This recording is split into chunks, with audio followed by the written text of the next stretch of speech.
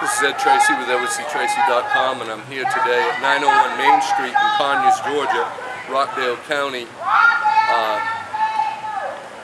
building here, and we are in front of the County Assembly Hall, and this is where the Administration of Services building is, and there's a protest going on today. We haven't seen too many protests in this town in the past few years, and when they are, it's always about taxes. And so we're here today to cover this Anti T-SPLOST movement, and apparently the charge is that the SPLOST people have shown up, the pro-SPLOST people. Some people here have accused them of being paid hired hands of the Untie the Knot campaign, which was started by an Atlanta developer, and others have charged that Atlanta developer and a lot of other developers, politicians, will make profits on the sale of their land, and that's why they want these certain roads and extension of rail and things to go through their properties, by their properties, into their neighborhoods where they can enrich themselves. And we have just seen all over this country where these projects have turned into boondoggles for the friends of elected officials, and this is what makes people cynical about government. And they sell it as Untie the Knot, but if you ever lived in Boston area like I have, worked there, and you had to travel through 20 years of the Big Dig project, where it was started out as a $4 billion project, turned into a $35 billion project, all kinds of corruption, people being charged with corruption, and that's just one of the projects across the United States where you can dig up through the media any records that show wherever there's money, you follow the money trail, and you'll find that there's usually corruption, and they try to duplicate a system that's already in place with more bureaucrats and more control and more government hacks and more people on the payroll, and the taxes never go away. And so this is a 10-year SPLOST that has lifetime, I'd say a lifetime of payments that won't end in 10 years like your local SPLOST, where they sign projects and they end them at the end of 7 years on the local SPLOST, and the projects are finished and they only spend what they take in. This sends money from donor counties to bigger cities and counties within the 12 regions of the state of Georgia. It also goes into deeper things where laws are being changed. A table of laws, Sue Ellen Deadweiler, who reports on the Capitol, put in a report, and she also has shown and itemized all the different laws that this changed in Georgia in order to make this happen. It also takes autonomy away from the local governments. It appoints unelected officials to regional government, which ties into the plans for 30, 40 years from the UN Agenda 21 plan, which is being implemented throughout the world to get rid of local control, to regionalize government, and to take our elected voices away.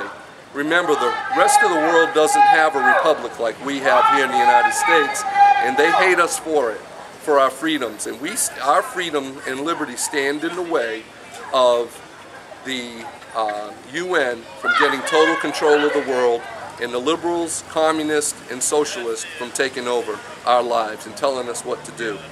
UN Agenda 21, which is T-SPLOST, is an arm of it. It's the guise for regionalization of government. You'll see county and city districts go away. You'll see appointed people making decisions.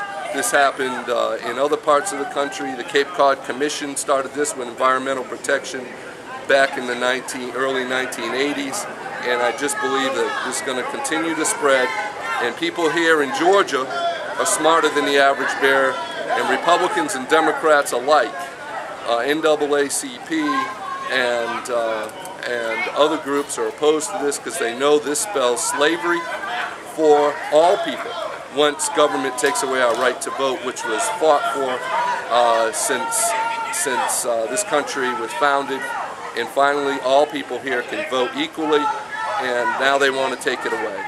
So this is EdwardCTracy.com. This is Ed Tracy with EdwardCTracy.com, and I'm just going to give you more sounds and sights of the protest going on here right now. And I will try to find out from those people if they were paid to be here or if they're volunteers. Thank you.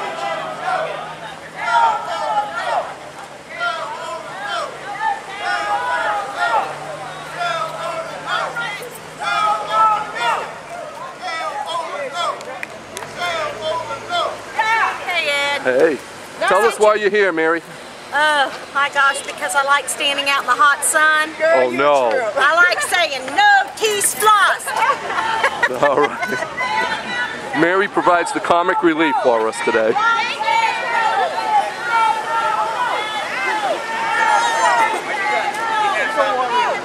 Miss Josie Dean. Some people are saying that you all are being paid to be here by an organization against the T-SPLOST. No, we ain't got that kind of money. My organization has no money. And what's your organization? Rockdale Think Tank. Tell us about it. Rockdale Think Tank was founded by Josie, which is me, to come bring awareness to the stuff that's going on in the county and around the world that never be addressed to.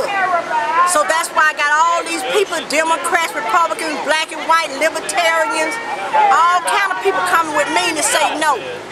So we out here out of love for our country and love for our people, let them know we can't be fooled. So you're saying that you found out that the game is not real, what they're saying, and you're here to yes. Inform the people. Yes, I'm here to let them know we're being tricked. And so your organization has regular meetings, when, where, and all that? We have them at Johnson Park every third Saturday of the month from 2 to 3 o'clock. See you, Josie. And tell the judge. Catch you later. All right, Josie Dean, I got bumper stickers for you, and I got push cards. Okay. So, Miss Dean, this is also my card. I will give it to you when I come. Okay, thank you. You're welcome. So, when is this month's meeting again? It's going to be on the 21st. On the 21st? July at Johnson Park. Okay. We're going to have the Splosh, Rockdale County Splosh, Elaine Nash, and Michael Machart. They're going to come and speak. And we're going to have some chairman running for the chair. That's the Rockdale County SPLOST, not the T-SPLOST. No, the Rockdale County SPLOST taught us about what we're doing in our county already, the proposal of what this SPLOST is going to do. Which is local control. Local control versus regional control. Yeah, because when regional get it, we ain't going to have no control. Right, thank you. All right.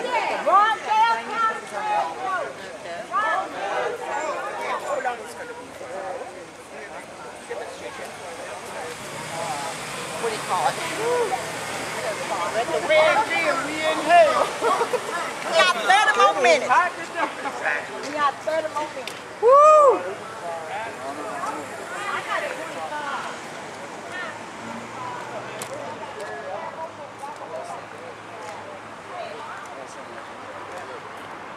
Well, I can give you one thing. You guys are smarter than them for one reason. You're in the shade. They're in the hot sun. Somebody has said to us that, and I just asked them the same question, are you all being paid to be here? Ma'am? Oh, no comment. I'm sorry. No comment. No comment? I can assume that's a yes? No, you can't assume anything. Don't assume.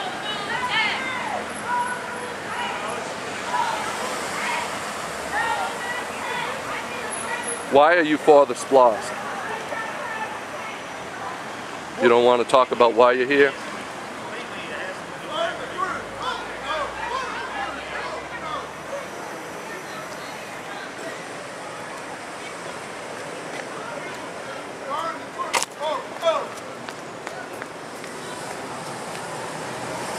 You all got the sunny side, they got the shady side over there.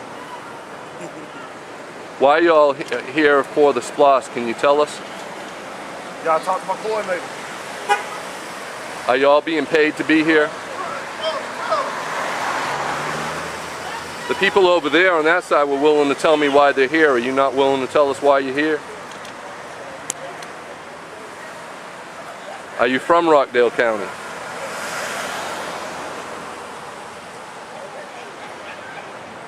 Is anyone willing to tell the people why you're here?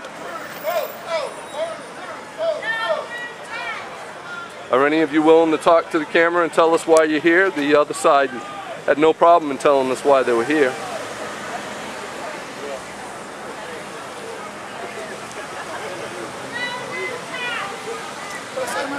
Hey Garvin, how are you? Good, my friend. How are you doing? I was just asking all of the pro-SPLOST people if they could talk to me and tell me why they're here, and none of them will talk to us and tell us why they're here. And I asked them if they were paid to be here, because that's an accusation being made. And when I said that, she said no comment. And so I said, I assume that that means you are, and she said no comment means no comment. So tell us, Garvin, why you're here today. I'm here because this T-SPLOST is the worst thing to happen to Rockdale County that they could even come up with. Would you include the whole state in that, not only Rockdale? As a political savvy person. As having the citizens to have the ability to keep local control of their money over what's important for their issues, for their county, not only for today, but for the future, is why they should vote no. Versus turning millions and millions of dollars they will no longer have access to over to politicians at ARC who's never built so much as a driveway. Well, let me ask you this. Have you ever seen in Rockdale County where Republicans, Democrats, independents, black, white, progressives, conservatives ever come together over an issue like this before? Well, it's only because it's such common sense.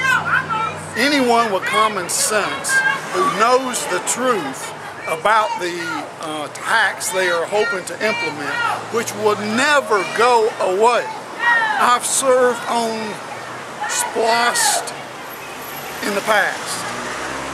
It took us 5 years to get one intersection improvement because of environmental, because of if you got dollars from the U.S. government, if you got state dollars, wherever the dollars are helping, it takes tons of environmental engineering, etc. There won't be the first construction project built in 10 years. Then they'll need 10 more years to actually build anything. In the meantime, if the citizens of Rockdale County or your county need some other thing done in that time frame, you're going to have to vote on a sales tax that'll put you in the 8 or up on a sales tax. Starting to talk New York City type taxes now. And that will be more difficult for your citizens. And this is the most oppressive tax on the poor that you can have, is a sales tax. Taxes food.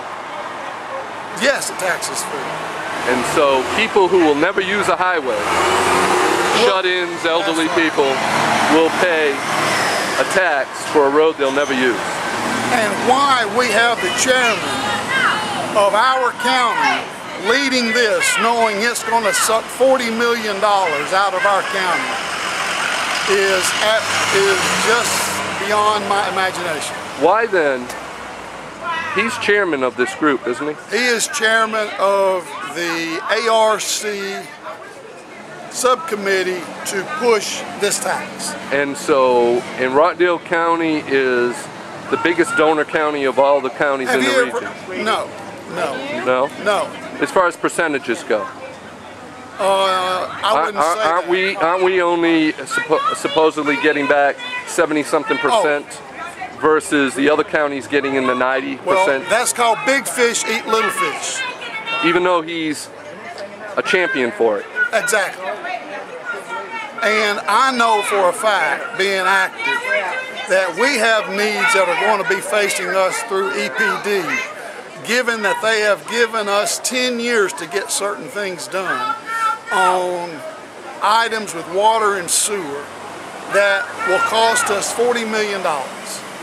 If this thing passes, then the citizens have a choice of passing an 8% sales tax, or it's going to be on their water bill. That's the two choices that he's leaving us. And so that will cripple our county and put a burden on taxpayers here that won't be on taxpayers in other counties. Well, if they have those same needs in other counties, they'll have the same burdens in other counties. Not every county has a 7% current sales tax, though. That is accurate. Yeah. Some even have higher. Yes, some have higher. Some so for have them, lower. some will even go up to 10%. That is right. Yeah. Thank you very much. You're very welcome, my friend. Mr. Meyer.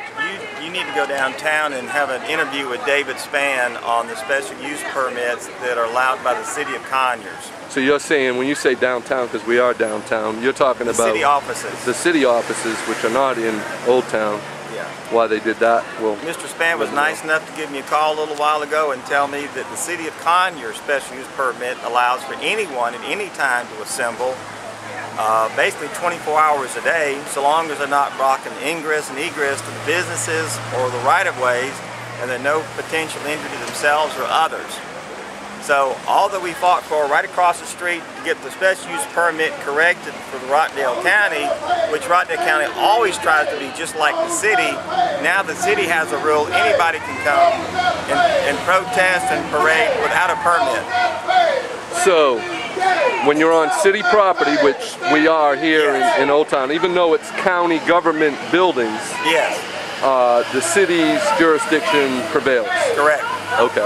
And the county rules don't prevail, so that means that the county cannot make us get a permit. So you only need a permit for the county when you're outside the city limits. Exactly. So we allowed from now on, anytime, 24 hours a day. Did you tape him on the record on that, or? No, that's why I thought you might want to go down and talk to Mr. Spann. And he was very nice and very gracious. He was very official and very clear and very helpful. I appreciate the phone call he gave me. Thank you. He was a great public servant to give us a hand in understanding that. Right.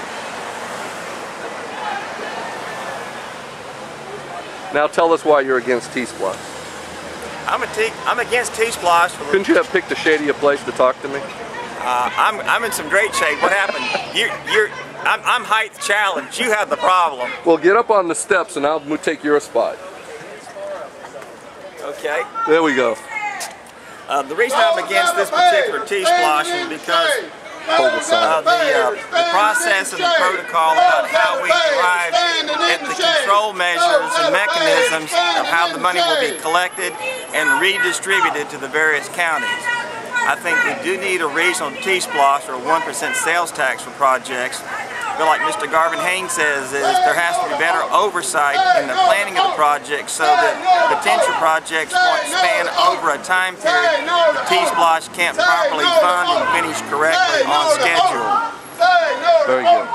Thank you. Say no to Oden! Say no to Oden! Say no to Oden! Say no to Oden! Say no to Oden!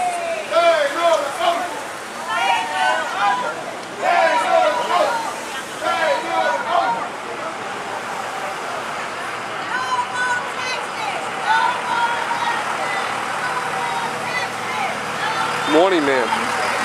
How are you? Hi, how are you? Good. Why are you here today? Because I don't want I'm saying no. And why are you saying no? Because I don't want more taxes. I don't want them coming in here. Just gonna bring more criminals into the area. And That's so, what I think. And so, are you suggesting? Am I being? Yes, ma'am. Am I being? Yes, ma'am. You are on tape. Am I being? So how does it affect you personally to have to pay more taxes on food and other things? I'm a retired senior You're on a citizen. fixed income. And I'm on a fixed income and I can't afford to pay more taxes. I'm paying enough already. And I have paid my dues already. So I shouldn't be paying more. So how often do you travel to Atlanta? Not very. Not very. So, No. so the improvement of roads isn't Not going to help you. No. Yeah, thank you. You're welcome. Which station are you from? I'll give you a card. EdwardCTracy.com. Do you get on the internet? No, I'm not a computer savvy person. So I won't even see what I have said. edwardtracy.com. Yes, ma'am. Okay. Thank you. Okay, thank you.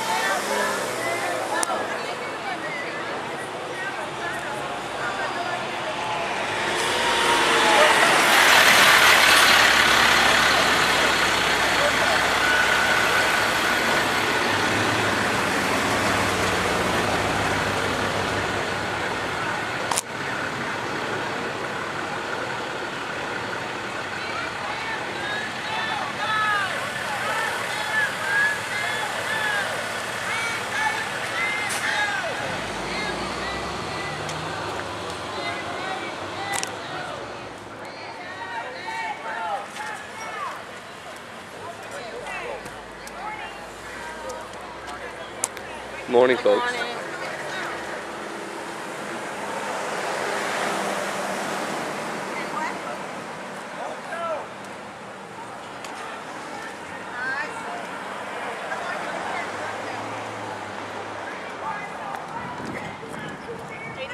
Wow. Okay, but I want to keep the money here. Who was she with?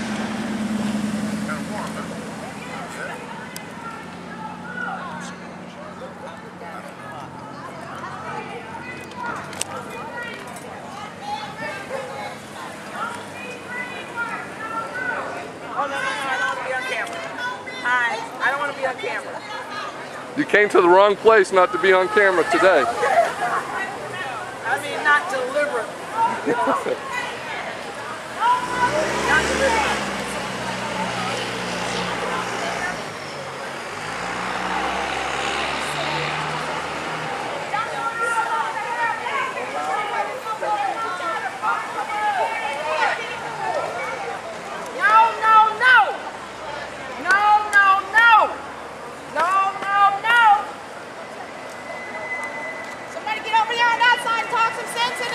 Ma'am?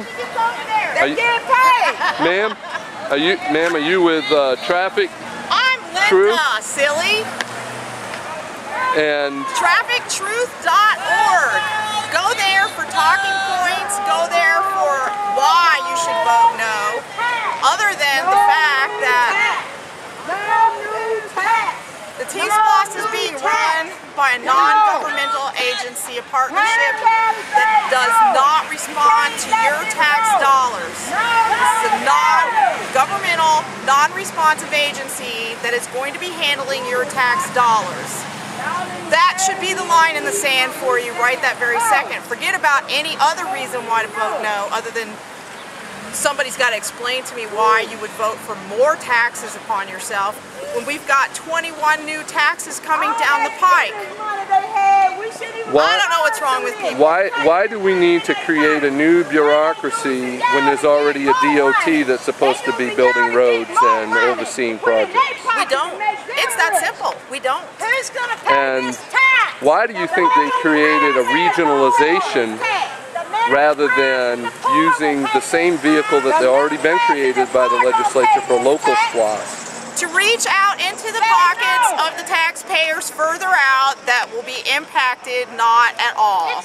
Only less than 4% of the population will even be using whatever improvements or facilities they're going to put in place. So consequently, 4% of the population is not, within Atlanta, is not going to support the failed MARTA system. Failed. Did I say failed MARTA system? And so you say failed, why? Why is it failed? Because you cannot sustain something for nothing. You can't continue to put money into something where the money is not coming in. So you're saying that MARTA is basically bankrupt? Bankrupt because of bad management, bad spending, low ridership, ridiculous fares that don't sustain the system. So they're reaching out into the counties for your tax dollars. Money for nothing, baby, chicks for free. And why in the world would people think that they can trust a government who has never sunsetted the Georgia 400 project that was promised, who said Social Security taxes were supposed to be no more than 1% 100 years ago, and now they're 7%, and that create a new tax every time they have a new idea. Why do people continually trust this government to do the right thing when their record is they never do the right thing? That's a good question, Ed. I have no answer for you. All I have is a lot of people looking at my neighbors and my fellow countrymen that find it more important to watch Dancing with the Stars instead of finding out what's going on in their country, and to absolutely think about what they're doing when they go to vote and who they're finding to represent them. The more of big government you get, the less of freedom and personal management and responsibility do you get. It's a proven fact. It can't be denied. Well, thank you very much for your time. Thank you. Okay. Come on.